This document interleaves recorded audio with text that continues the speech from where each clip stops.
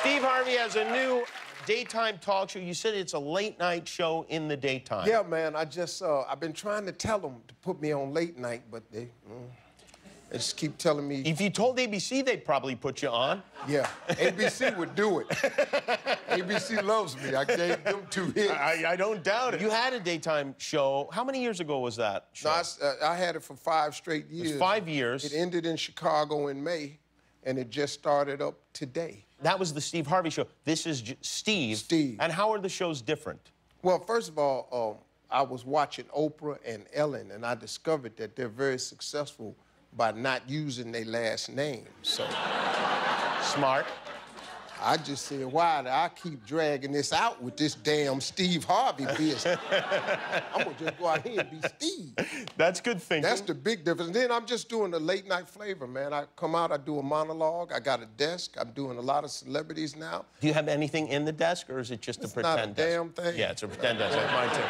It's empty. It don't even really look like a desk. It looks like a counter. Are you, I hope you're not tired of talking about this, but that memo that you put out to your staff at the old show, telling everyone to leave you alone, I just want you to know that I agree with that. I am the only person, I think, in America that went, like, Steve's right. Everyone else was like, geez, what's up with Steve? Yeah, they was like I was this horrible person. I'm really a nice guy, but it's just, I'm such a nice guy. People just take advantage of it. And it's just, I got 6 shows, man, and everybody taking advantage of it. I really only wrote the memo for 2 damn people, really.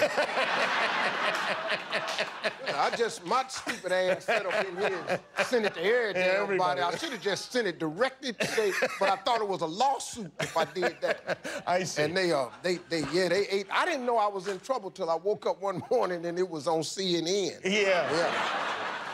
That's weird, isn't it? Woo, woo. I went, woo.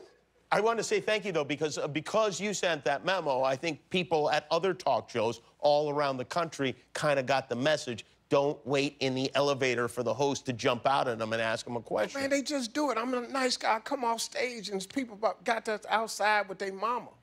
And I got to take a picture with them and everything, and I just come off stage. I'm tired, and I take a picture with the mama. Then the mama got a dog, and I got to take a picture with the dog.